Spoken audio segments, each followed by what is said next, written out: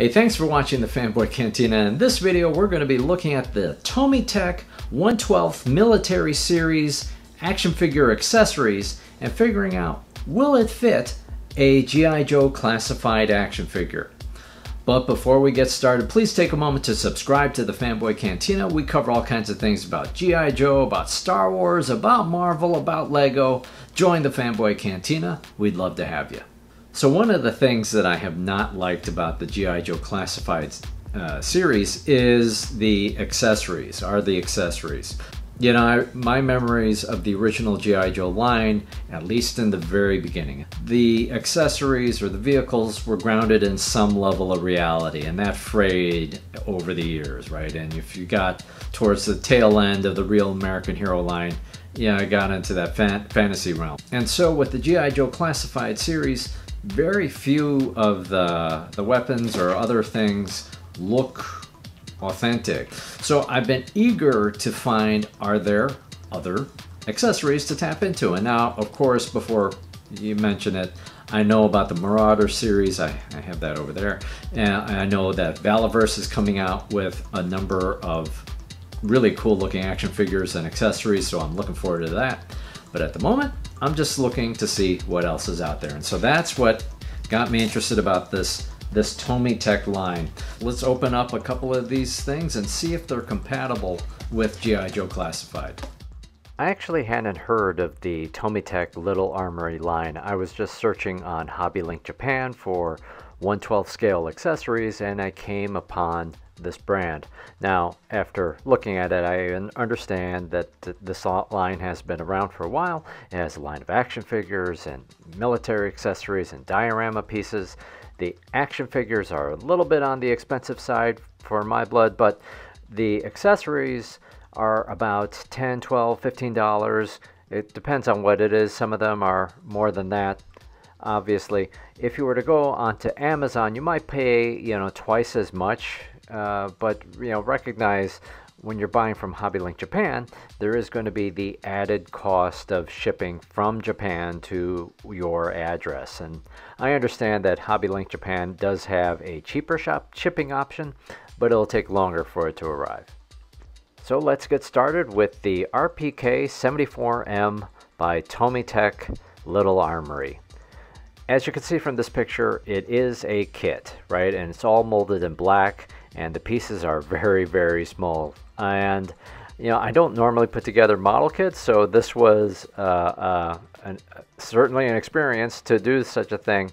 But there's a lot of small parts that add to the detail in the piece. The instructions are in Japanese. I don't speak Japanese, but I used the Google Translate app, you know, just in a couple of cases to read stuff. In some cases, you may want to add glue. I had a tough time with the stock, and especially I had a tough time with the hand grip. Just kept on falling off. But as a finished piece, it looks really great. There are 4 clips, 4 magazines in this kit. 2 of them have the post for inserting into the rifle, and 2 do not. And it's just 2 different styles of clips. For the bipod, there are actually 2 separate pieces. One is this one, which is the closed version of the bipod, and then there's a separate piece that is in the open form. It does not open and close. I thought this look would be helpful. So at the top are 2 G.I. Joe Classified weapons. So to give you a sense of scale, right underneath it is a 1/12 scale Marauders rifle, right? And then beneath that is the Tomytec RPK. So at least comparing these 2 together, it does seem like in relative terms the RPK may be a little bit underscaled. And here is Cobra Commander holding the Tomytec RPK-74M. And from the pictures, yeah, it looks a little bit small, but I think it looks perhaps close enough. I had a tough time in putting the rifle into Cobra Commander's hand. It just kept on breaking off, but I think it looks pretty good. I can't emphasize enough, they are very delicate pieces, so you're not going to want to just chuck it into your toy bin or whatever else. They will break, they are very delicate, so it does warrant just being careful with them. Next we have the RPG-7 by Tomytec, and this is the rocket-propelled grenade launcher. It comes molded in 3 colors, unlike the RPK, green, black, and brown. And for me, this was a little bit easier to put together than the previous one. And I think it looks really, really nice. In terms of display options, so you have the launcher along with 2 different scope attachments, and there are 3 ways that you can display the grenade. One way is with it inserted into the launcher, another way as if it was firing, and then another way with that post, so your figure could be carrying the grenade. And it's very easy to just pop off that grenade piece and stick into the launcher, however, or whatever other piece as you choose. And for scale again, here we have a G.I. Joe classified weapon at the top, then a Marauders 1/12 scale rifle, then the Tomytec RPK, and now the RPG-7. And you can tell the RPG-7 looks a little underscaled, if not a lot, compared at least to the RPK. And the hands of Cobra Commander here, yeah, it looks just a little too small. But in the background, if you had a diorama or something like that, I think it's a good looking piece, and it is very, very unique. And finally we have Shooting Range A from Tomytec. I just wanted to see what does a diorama piece look like. There is a Shooting Range B that you can look up online. All of these pieces are molded the same color, this light gray color, and there are some additional elements like these cardboard pieces for the targets and other diorama accessories, and there are also decals to use on the set. The instructions are in Japanese, and it's very self-explanatory, but if you wanted to, again, you could use an app like Google Translate and just put it up right there and you can read what it says. All of the pieces are clearly marked, so that makes it easier to put this set together, and that was true for the other 2 sets as well. It just takes following the instructions and looking at the pieces to figure out what goes where. After just a few clicks, here is most of the shooting range, and it looks pretty good. There was one part of the instructions where I was a little bit confused, so I did use Google Translate, but it was really just I couldn't find this joint piece. That was the problem.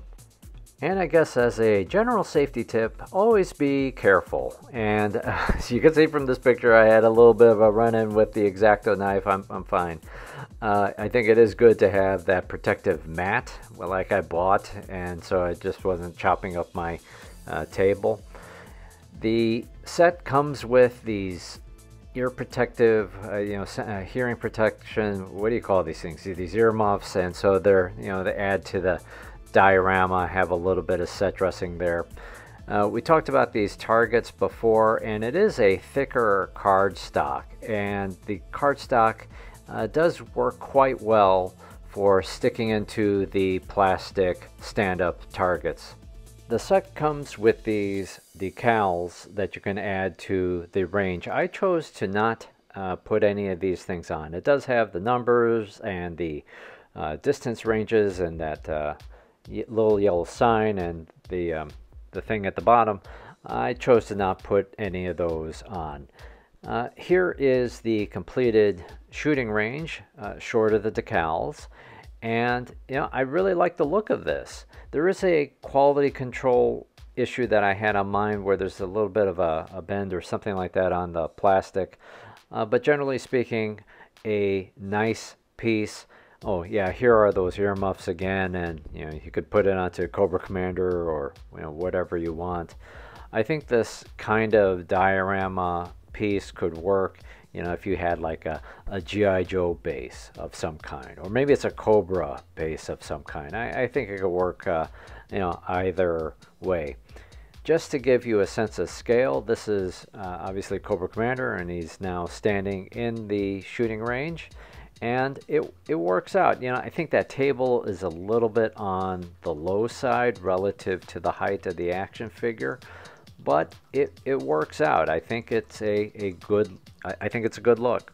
Now, what is a little bit funny, if you have one of the taller figures like Gung Ho, where he's, considerably taller than Cobra Commander, he's going to bonk his head at the top. So you have to figure out how to, situate him so he will fit.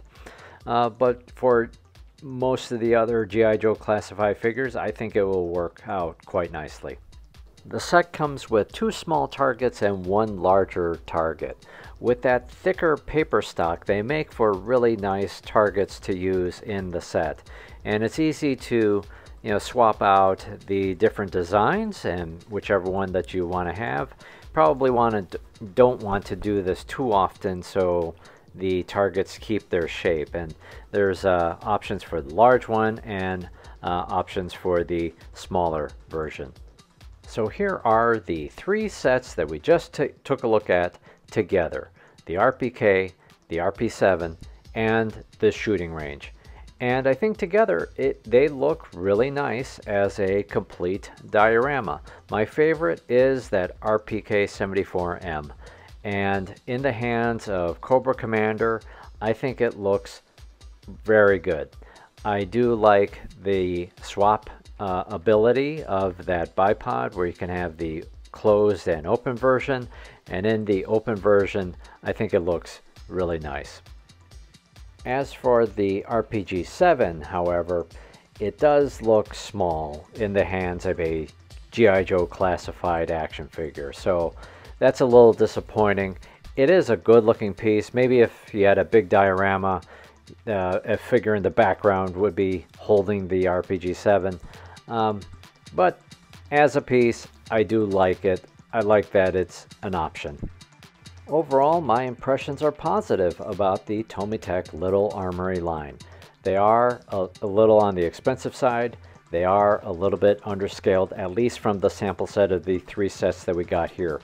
When you put them together in a diorama, I think they really look cool. Just be sure to remember, they are delicate, so you want to be careful with these pieces. Hey, thanks for watching. Please take a moment to like, share, and subscribe. This has been the Fanboy Cantina.